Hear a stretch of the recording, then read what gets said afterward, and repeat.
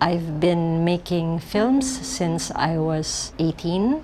From making documentaries, I saw that it was the best or most efficient way to respond to contemporary issues and ongoing present-day situations. And that's why my works in the last 20 years have been mostly documentaries as well as short films. I was born to a family of artists. My father is a painter and my mother is a sculptor.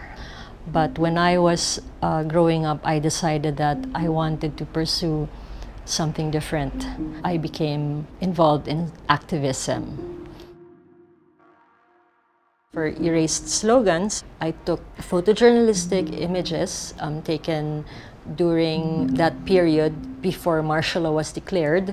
When martial law was declared in 1972, all of the newspapers were closed down and all of these protest actions and strikes became illegal and had to disappear. When I had those photographs within my reach, I decided to erase the words from these banners and placards. When I was deleting it, then I saw also that it meant many other things.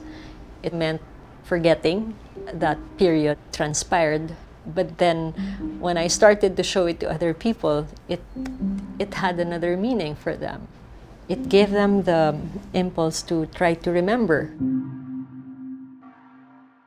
I'm still surprised when it's received well or even understood outside of the country, because a lot of the issues here are issues which I feel I'm also still trying to understand and figure out.